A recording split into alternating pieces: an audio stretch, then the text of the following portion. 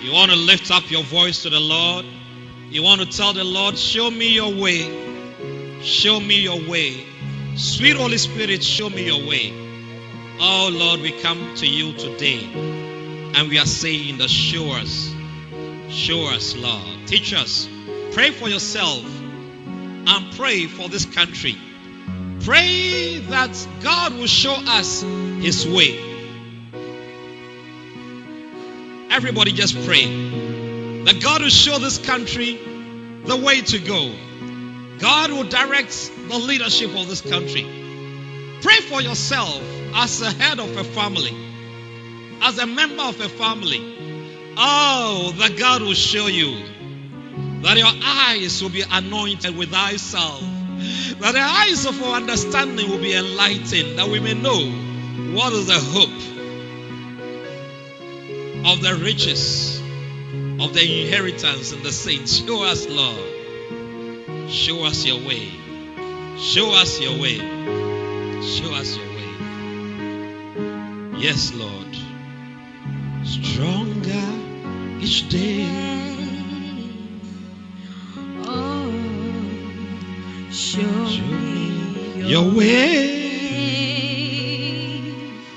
Do you really want God to show you His way? That I may walk. That you may walk with Him. With you.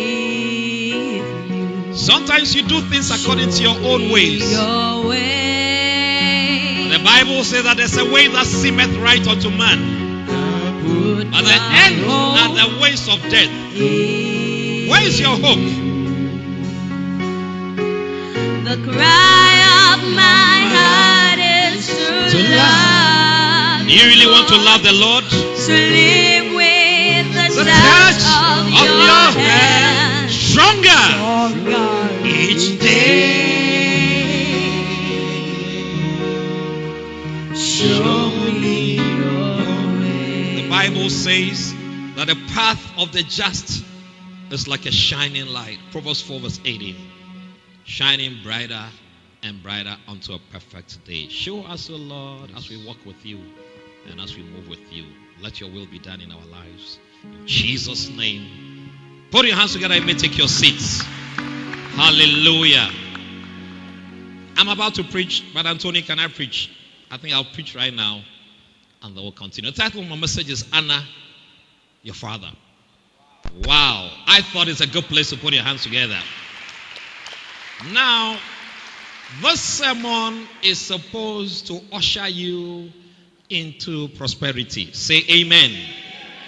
It is supposed to usher you into long life. Say amen. It's supposed to usher you into health. Say amen. And it's supposed to usher you into the right way. Say amen. So we're going to read a number of scriptures, and the sermon is very short. I think about 20 minutes. Am I correct? Antonio, is it 20 minutes? 20 minutes I'm going to share this sermon with you. We've already had a teaching on the canon of scripture. We're talking about honor your father. And we are in a season where in the next few weeks, our father, the bishop, will be celebrating his birthday. 14th of May is Founders Day. That is the day that our bishop was born. And as a church, we want to honor him. We need to, Bible says, honor the Lord with your substance and with the first fruits of all the increase. If you honor somebody and you just use your mouth to just say, I honor you, sometimes you are even insulting him. Are you getting me? Yeah.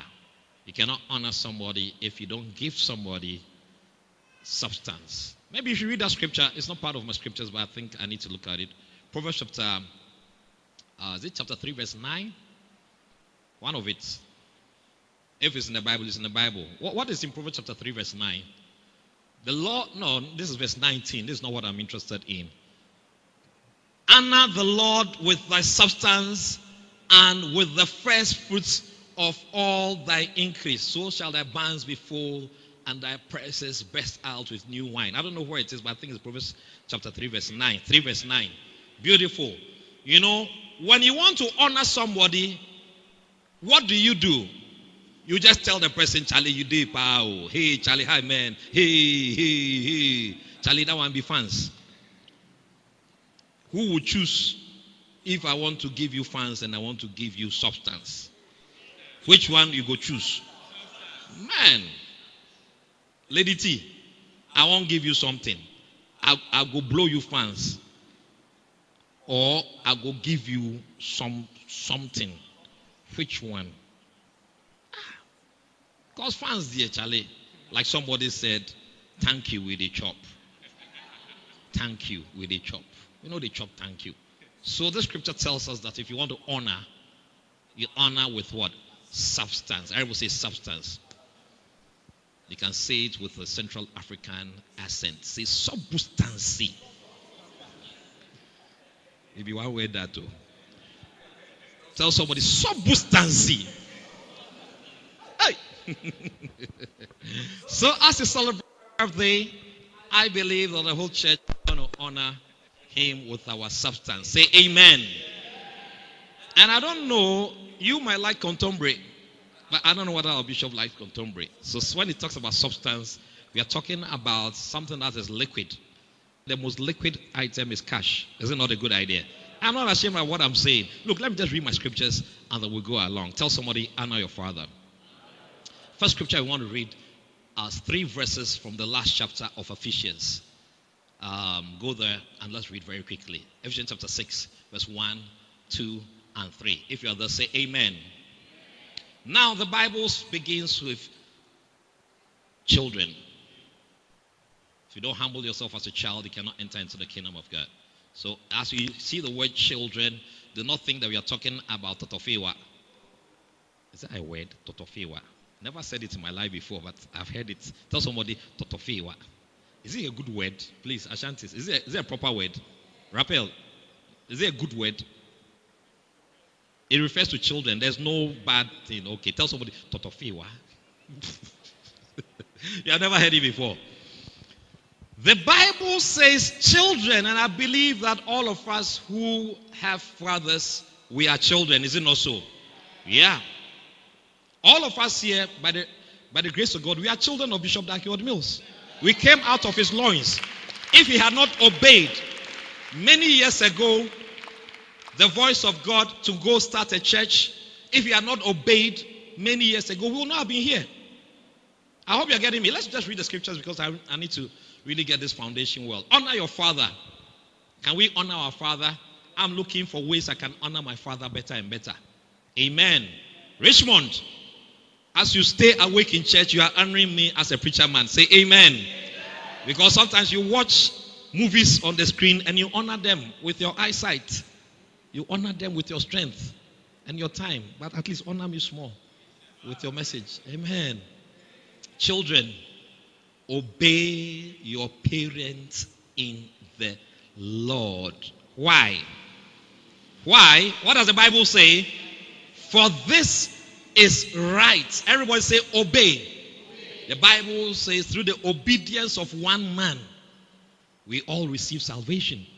When one man obeyed, when Bishop Dakiod just obeyed the call to live a lucrative profession as medicine, practicing medicine. I have friends who practice medicine, and my, oh my, are they dusted? Hey, they have money. They move all over the place. Doctors, or at least doctors in certain places. The doctors I'm talking about, they practice in America anyway. I don't know about Ghanaian doctors. Recently I heard there was a Ghanaian doctor who was looking for work. I say, hey, which kind of Ghanaian doctor is looking for work? Bishop Dakiod Mills obeyed years ago. If he had not obeyed, he would not have started this church in 1997. If he had not obeyed, he would not have looked for money, raised money, and bought this building in 2004. For us to be sitting here. It's a good place to put your hands together. Some of you don't know how you came to be here. You don't know how you came to be here. Some of you who disregard your parents, you don't know what your parents went through for you to be here. Are you getting me? Yeah, stories are told of how people despise their parents, not knowing that their parents are. I heard a story recently of a young guy who took a cane and started caning the mother. Hey, children, obey your parents in the Lord, for this is right. Started caning. And then you know what the mother did? The mother removed. I'll just remove my jacket, don't worry. The mother removed her dress, removed everything, removed, stripped, naked like a banana, and told the boy, "You are caning me. You are caning me, your mother. This is how I was when I gave birth to you." I hear a lot of mothers when they are giving birth, they don't wear anything. I don't know. Eternity, have you ever had somebody come to see you? He's doing a wedding and he wants makeup. Say the truth. You're doing a wedding, he wants makeup. Say the truth and shame the devil.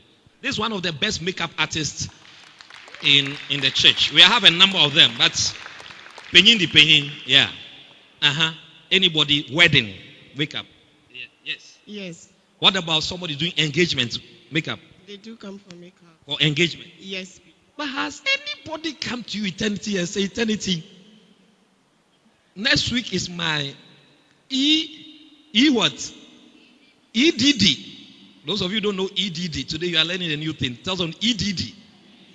If you don't know, see somebody. You two also don't know.